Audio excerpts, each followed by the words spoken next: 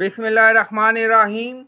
Assalamu alaikum. My name is Hassan and today we are going to convert comma to decimal and decimal to comma in Excel. Before starting work, it's my request, please subscribe my channel. Thank you. Now back to our work.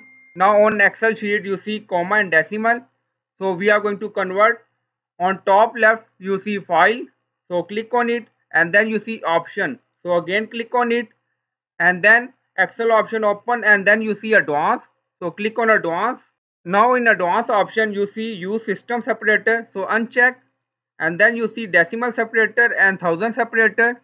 So change according to your requirement.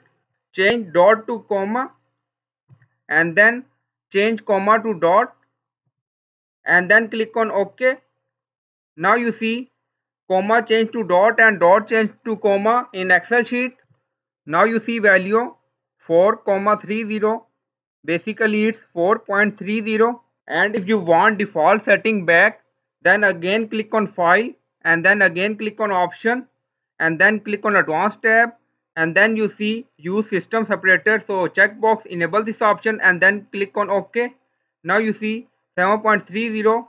So in this way you can change comma to dot and dot to comma in Excel sheet. I hope you like this video. Please like, comment, share, subscribe. Thank you for watching.